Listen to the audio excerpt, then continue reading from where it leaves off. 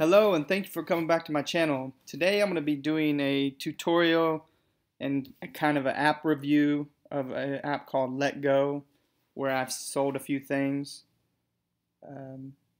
First off, it's a free app. You just get it at the App Store. You can see here I've already downloaded it, but it's free. It's available on Android and iOS. Once you download it, you just go to the app, Letgo. You have to create an account, which is very simple. It's just your email and a password, or you can link it with your Facebook account if you want. If you link it with your Facebook account, you can also have there's a little section where you can post your items on Facebook as well. As you can see here, the app is just pictures of things that people are selling, and if you are interested in buying something, you can just click on it, on the item, and it will usually give a little bit of a description and how close the item is to you. The person selling it on top here, you can click on that person and it shows you other items they have for sale. If you're buying, you can also click the top right tab and you can narrow this distance of search field and by what category you're looking to buy in. If you are selling, you click the middle bottom button, the camera button, and you can either take a picture of your item or you can use your camera roll. Here I'm just going to go up and choose these baseball cards. You find the picture you want. On the bottom right, you press post. It says congratulations, it's posted. Now you can add a price or leave it blank, which is negotiable, and people can make you offers. Let's just put something for the tutorial, $4. Click done. It'll bring up a congratulations. You can add more details or post another item. If you have your account linked with Facebook, there will be a little check mark where it'll share it on Facebook as well, but I don't have mine linked. I always usually click add more details. You can add another photo by clicking the photos, and there's I think up to five or six photos. You can add a title, you can add a description, and then you can change the category from other to whatever it may be. And as you can see on the bottom there, it says, I guess I can also share my product on Facebook, but I don't want to. This is just a kind of a dummy item. So that's me. These are some things I have for sale. These are some things I've sold. And you can also favorite products and stuff like that. Let me go through here and real quick and delete this one. Top right, edit. You can edit your item if you want to say something or you messed up.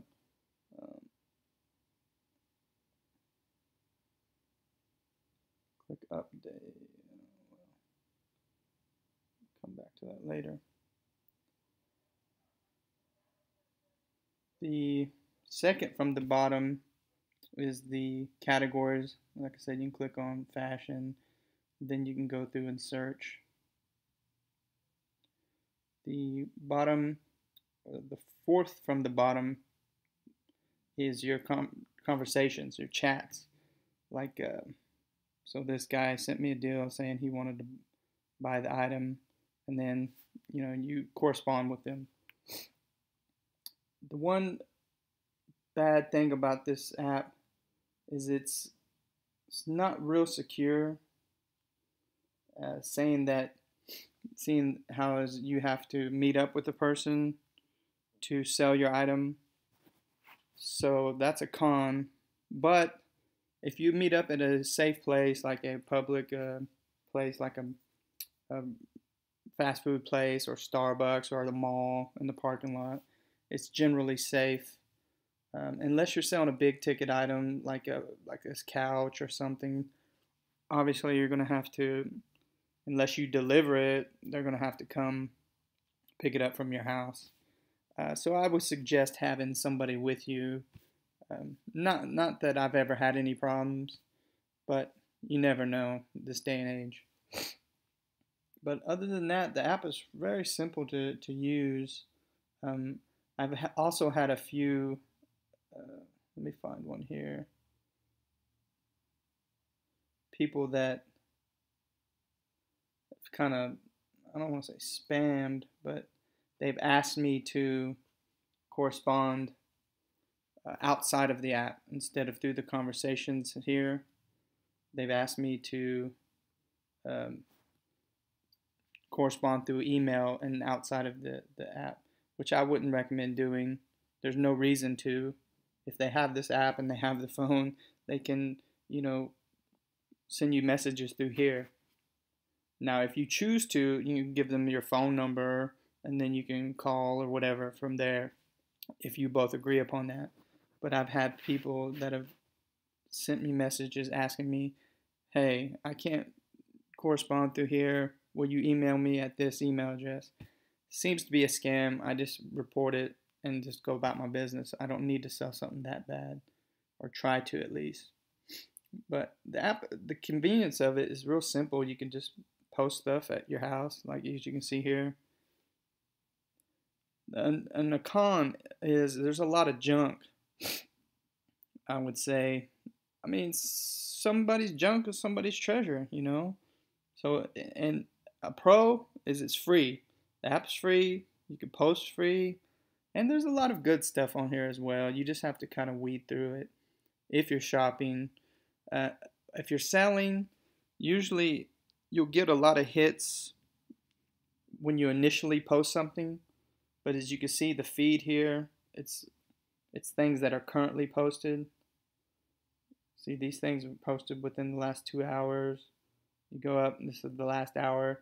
So if you've had something posted for 4 or 5 days, it's going to be way down in the bottom, and you probably won't get any hits on it. So it's one of those things that you can get initial hits on something, but it's, unless somebody searches for an item, like you can go to the top here where it says Letgo, and you can search, say drum set. It's just the first thing that came to mind. And then bam, something will come up. So that's what's good about having a good description and a good title, that if somebody is serious about buying something, if they search for it and you have a good title, they can find it. Overall, the app is pretty clean, pretty easy to use. I've sold a few things, not a lot. The commercials where they act like you're going to sell something immediately aren't true. This is a very slow thing, but it's good, if you have stuff around the house and you just want to post something, see if it'll sell to somebody, close by. It's a good app. Free. I recommend it. It doesn't hurt. But with anything, be careful, be safe, be smart. If it seems too good to be true, somebody's offering you more money or they're asking you to deliver it, I would be careful, or if they're asking you to correspond outside of the realms of this app, you might just stay away from that. But for the most part, seems to be pretty upfront and honest people on here.